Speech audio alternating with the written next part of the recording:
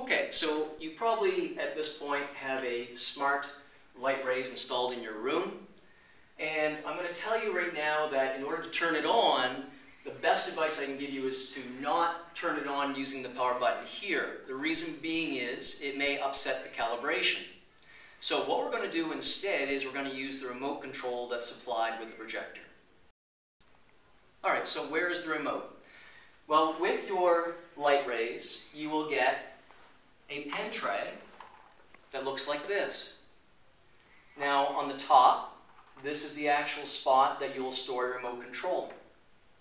Inside, you'll find two pens, and they'll be turned off at this point. There's actually a charging cable that's here, and what you can do is on the back, it is magnetic. So you can attach this to your whiteboard. Now from here, I've installed connections so that I can get it out of the way, and it's plugged into my electrical outlet at the bottom. Alright, so now I want to turn my light raise on.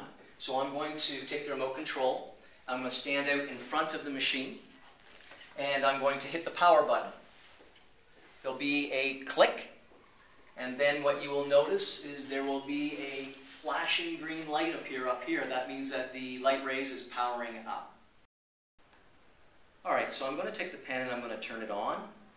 And if it's powered, you'll notice that there'll be a green light to show that it is fully powered, fully charged. If it's red, it means that it's low and needs to be charged. Okay, so while using this pen, you could be charging the second pen over in the actual box.